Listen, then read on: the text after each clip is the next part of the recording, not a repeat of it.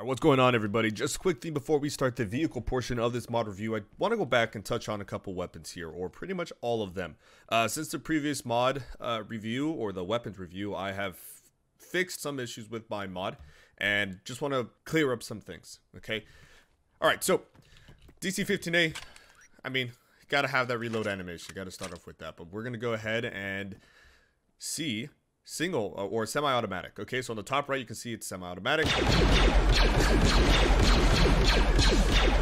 I just tried to click as fast as possible, so that's the fire rate for the semi-automatic. Alright, so now I'm gonna go ahead and do burst. Alright, going on to the next rifles, DC-15C. If you look at it again, I'll get a good, well, an okay shot of it. Alright, so this one was fully automatic, and now we're gonna do semi.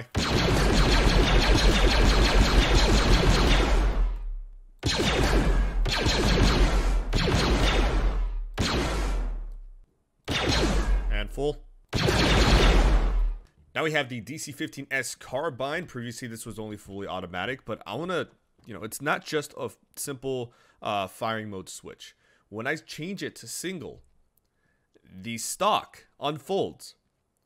And the way I'm thinking of this is that, if you're going to be shooting semi-automatic, then you want to be a little bit more accurate and want to have that, you want to have that support there. So, to my knowledge, this does not really fix the recoil, but it being semi-automatic, it definitely makes it a lot easier to handle. Yep. The weapon group there, as you can see, is a lot closer together as compared to full auto.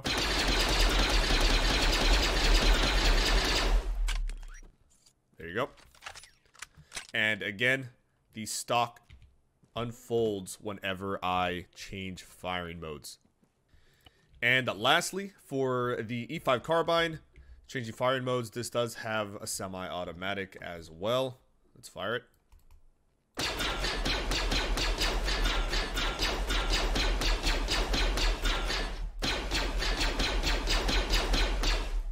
And full.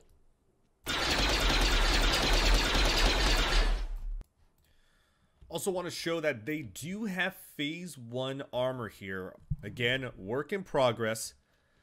You can see a little bit of the details. Last time I saw this armor, it was completely black. Obviously the shadows aren't working well with this. It looks kind of weird, but you can definitely see some of the details and how the armor is going to look in this mod. And based on the dev showcase and the pictures that they showed us and everything, there is actually a difference between the phase 1 armor from the torso, arms, and legs to the phase 2. In swap, they're completely identical. The only thing that is different is obviously the helmets. But there's actually going to be a lore-friendly difference between the phase 1 and phase 2 armors. Alright, so now for the vehicle portion, the AAT. We've seen this, I don't know if I would call this camouflage, in the game already for the past year, or probably at minimum 6 months, and that was because of the 501st Auxiliary mod for Swap, which added the light AAT, the regular AATs, and the King AAT. This was the standard King AAT variant, okay? So completely new model. I've actually compared the two AATs. Obviously I don't have the swap mod loaded up right now, but I've compared the sizes of the two AATs, and this one is actually a little bit smaller. I'm going to go ahead and put in a B1 for reference. Alright, so B1 for reference. This one is a little bit smaller. What the mod team has told me that this is the accurate scale for the AAT. I mean, for me, just seeing, I do like seeing more monstrous vehicles. I think it looks more threatening, especially with the AAT. It looks a little bit more intimidating, the larger size. But it's fine. It's just something I'm gonna have to get used to.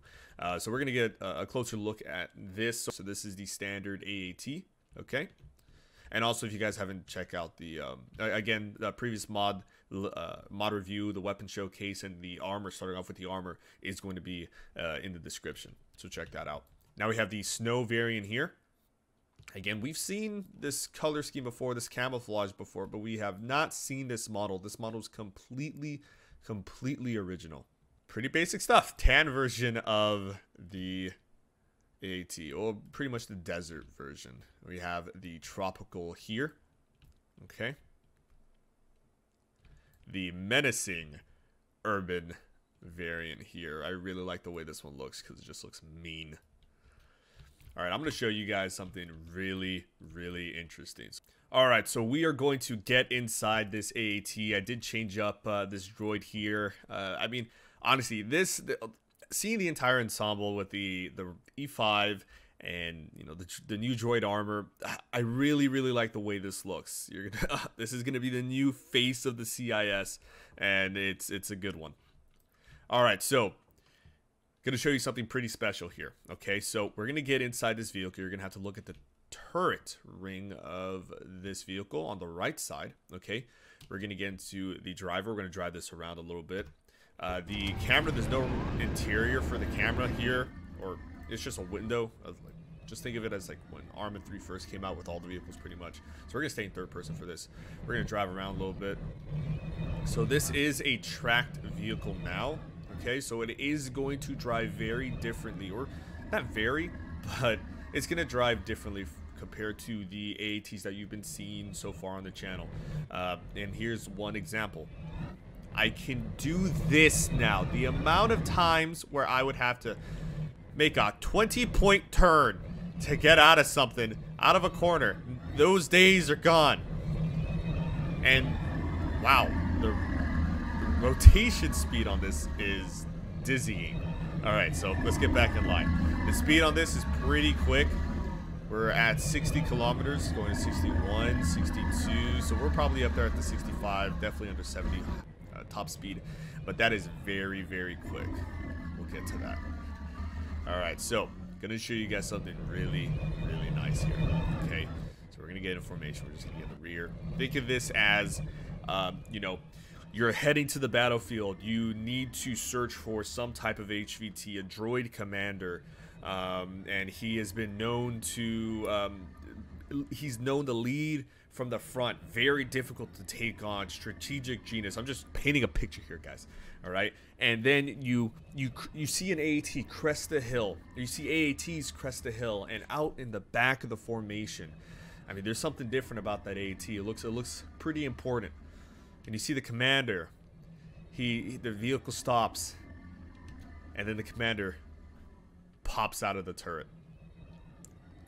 And he's looking around. Look at how glorious this is. You actually, can you imagine a T-Series droid here? A super T-Series droid here. Hint, hint.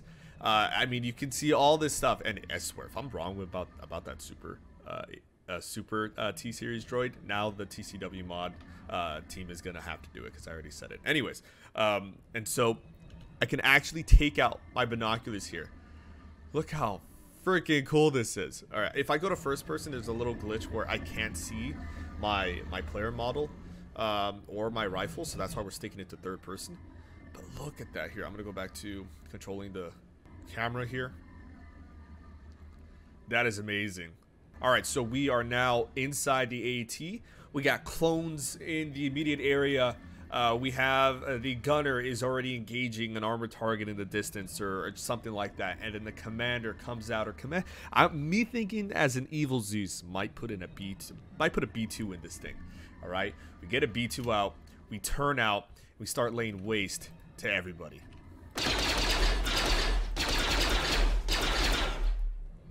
I can't see no player module, so we're gonna try this out. Go to single fire.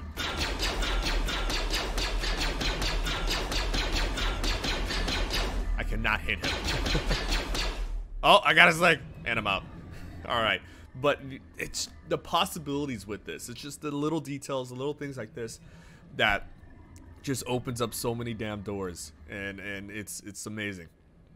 All right, so we're gonna keep these guys for reference throughout the mod review. This is the only armor really in the game, so that's they're gonna be everywhere. Okay, so now we have the two turrets, the heavy blast repeaters. We have the standard one, and then we have the armored one. Okay, guess which one is the armored one? Okay, so We have the textures here, or you can just see the textures. There is a little glitch that I've noticed I'll point out right now. You can see through it. You can see the droid right here. So again, pre-alpha, very early. Everything is work in progress. Just a little thing that I wanted to point out. Just you can see through this. So hopefully the mod team does fix this. I don't know if this is just the model or what they do with the shadows, or maybe since I'm in virtual reality, but the shadows kind of look weird. I don't know. This area here looks unfinished. Well, everything's unfinished, but it just I think there's some touching that needs to be done there. I'm not, but you know, who am I to say?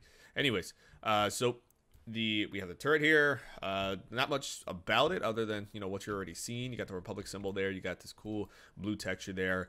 If anyone wants to translate that, then by all means. We have I guess this guy doesn't really like what he's looking at here, but a droid helmet with the cross on it. Got the tally marks on. The armored variant of this is exactly the same. The only difference is this shield that does offer a reasonable amount of protection here. All right, so rate of fire. 500 rounds for each, I guess, energy cell. It sounds like a lot, but it's really not, and I'll show you why.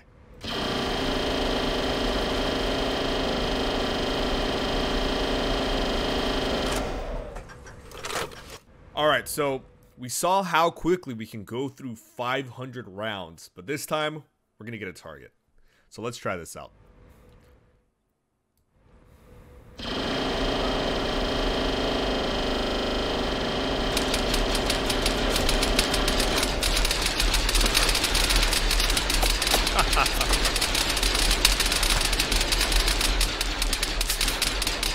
All right, so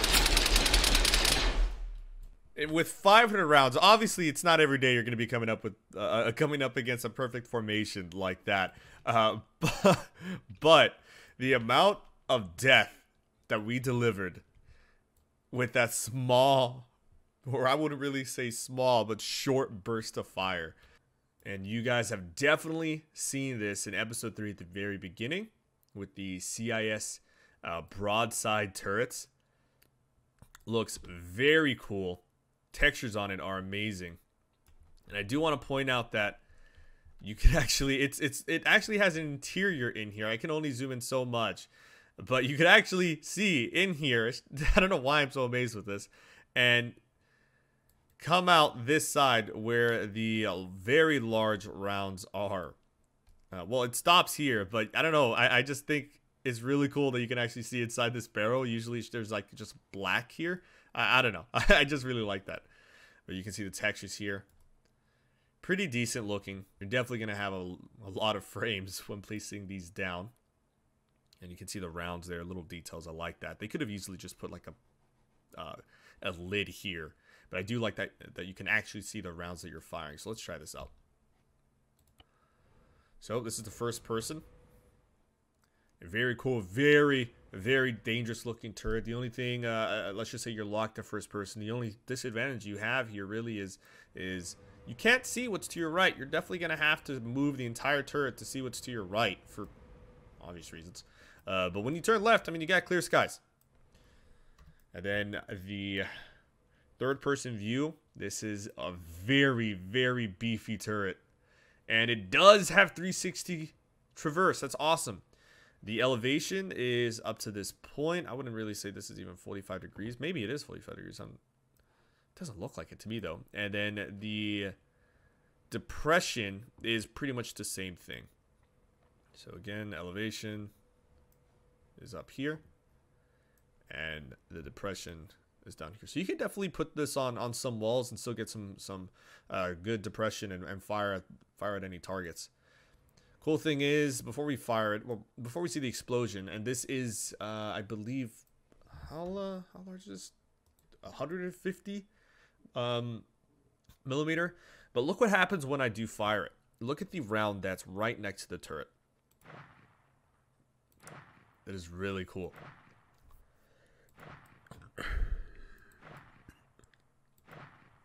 Obviously, some of the sounds are missing, again, pre-alpha, but this was confirmed by CC or BCJ, that this is the fire rate of this monstrosity.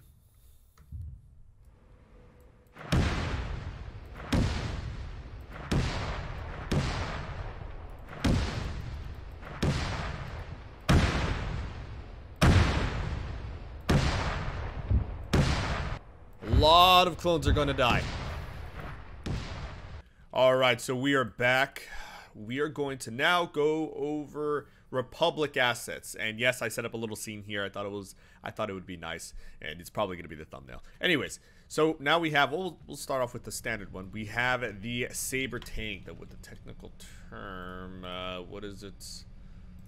TX-130. So we have a standard version and the 501st version over there, and I'm almost certain the TCW will be adding 212 and 101st first, because, you know, part of GARC, part of it's where the great majority of the mod devs come from, and so they're gonna take care of those units first and then move on to other ones. All right, so Saber tank. Gonna do a quick pass through of this. Looking pretty good. I really like the textures on it. It looks I don't know, like it looks like cast iron armor. It reminds me of how M1A1 Shermans looked at the beginning of World War II. Just the cast iron hulls here. This looks awesome. I really like the way the textures are. The model looks fantastic. Got some nice colors here. It looks like, I don't know, I wouldn't really call this a fuel cell. I don't know what that would actually be, because why would you put that on the edge there? But I like the green touches there. Like how all this looks. I like the little rivets, or actually no, indents here. They're probably rivets that are inside or a little bit deeper, but really like the way this looks. Turret looks awesome. In the previous model, it was just one model. It was just it wasn't a dual barrel. I'm almost certain it was not that. And really cool thing about this as well. Let's see the back. All right. I do not know if this is going to be final. I know there will be many variants of this. I know one of the ones that was shown was the in the showcase, the mod dev showcase, was a stealth variant. It was all black, had some cool colors on it. Looked pretty decent. We have the windows here, so you can actually see the interior, and this is the actual interior of, you know, this is what you're going to be seeing when you are driving this. Okay, so let's take a quick look at this now. Looking very nice. You can see more. I don't know what this is. Someone in chat, let me know, or yeah, in the comment section, let me know what this is. You have the lever there. Very cool lever. Very cool buttons. It's attention to detail. Always attention to detail.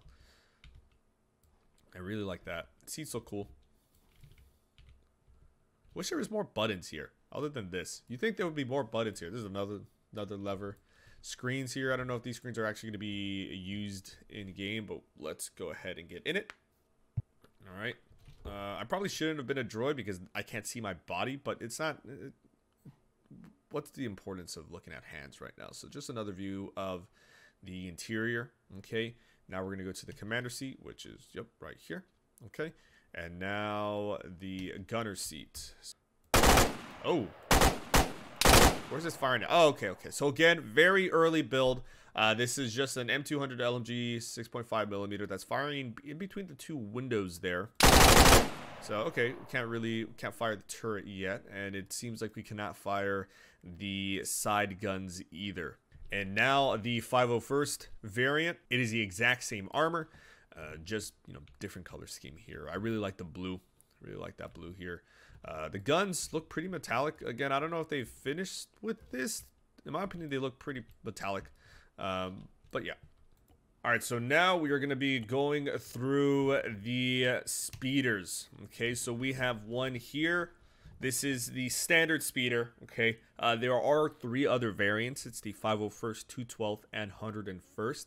We're going to just take a quick look at this.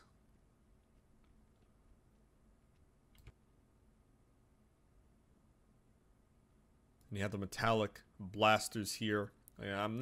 Doesn't look too finished. I would like to see that a little bit rougher, maybe more textures on it. It just looks too chrome. That definitely does not look finished. Again, work in progress. Seat also chrome. There's a lot of chrome here. And as aforementioned, you have the other 2 or 3 variants: the 101st, 212th, and 501st. I'm sure the mod team will include other units. So it still has the sounds. This hasn't been updated. I was really hoping I would hear the sweet lat sounds. It really, when I saw that footage, it really reminded me of auto hover on. I'm just, you know what? Fuck, you guys don't need to hear me talk. You just need to watch. Gear up. Obviously, this is not representative of how the lats are going to fly, because this is just pretty much a little bird. And now ramp open. Gear down. Looks so fragile. This lat looks so fragile like this. Press G. Pressing G. Oh, okay, so I guess that's a smoother way. Alright, the minigun, I'm pretty sure this is... Yeah, and, okay, that's it. Alright. So, now let's just look at the model. We'll look at the model on the ground. This is just so we can see the ramp opening.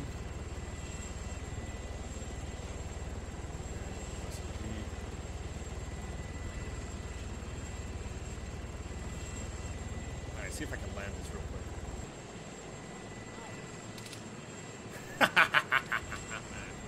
Okay, so this was pretty much what I saw when I was doing my teasers, when I was recording it.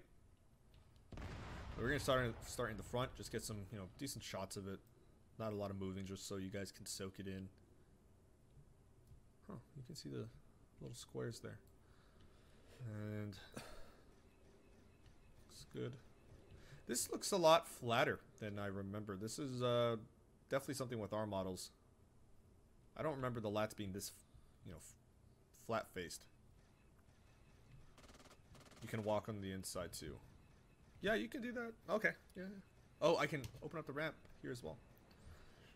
All right, the ball turret's looking pretty good.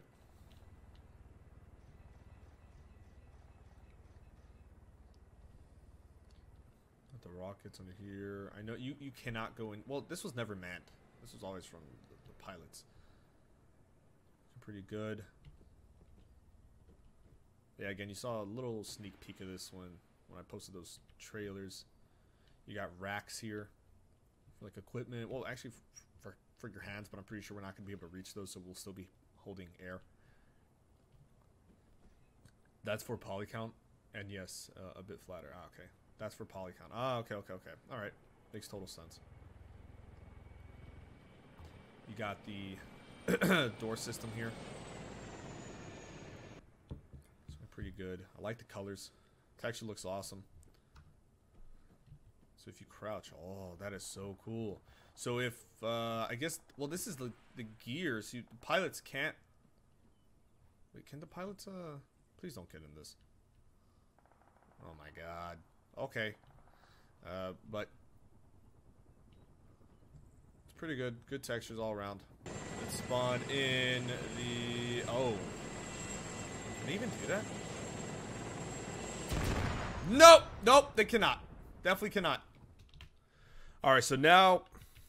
Alright, so now we are looking at what is, at the moment, the crown jewel of this pre-alpha, the UT-AT. We've seen this in that one scene on, I believe the planet was Magneto, something like that. There was a winter planet, and it there was a tri-droid, I think that's what it's called, the very tall spider droid, launched a blaster round at the bottom here of the UT-AT, lifting it up in the air in episode 3. This thing is absolutely massive. We're going to get a B1 for reference. Get him out of the formation. And B1 for reference. You guys have seen this in the teaser trailers, or at least some of you have. And this thing is absolutely massive. Again, work in progress. They don't have the seats down yet for the crew compartment. Well, I wouldn't say the crew, but the cockpit of this. Just the driver and commander here. They're just standing up, and you can see his head sticking out there. But we have 320 millimeter guns here. Each of them are controlled by an individual person. So one here, here, and here, with various different turrets here. I'm actually not too sure if you can control these. I know at the moment I'm pretty sure you cannot. This is just for show, but they will be adding, you know, all these turrets, and probably a bit more down the line. Again, this is not a finished product. Work in progress. All right, so the interior is outstanding. For some reason, I can't turn my camera, so hopefully we get a good view of this. I know I have other footage that I'll be splashing in here of, of the crew compartment and everything. So yeah, this is what you're seeing. I just put a bunch of VR guys in here. I'll probably be splashing this with other footage of me actually moving around. Get the gunner seat. So in the gunner seat, I can actually move, and you see you have seats there. That's probably for the guns at the top that I mentioned, but you cannot use those yet. You have 4 seats over there, left cannon operator. So you do have a conference table there. I can go back to the passenger seat and see it on the left side of your screen, and again, splashing footage. There's a conference table there. It would be really neat if they have seats that people stand in.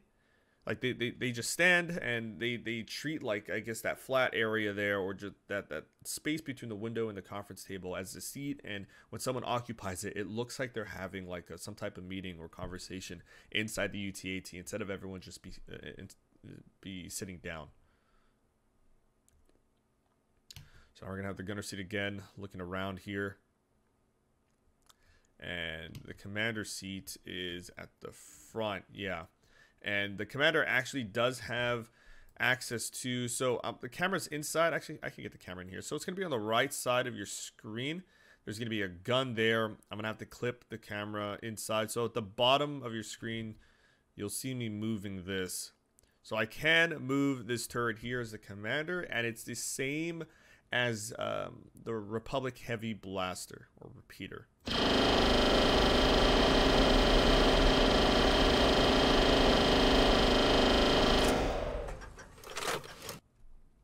Alright, so now we are on the right gunner seat.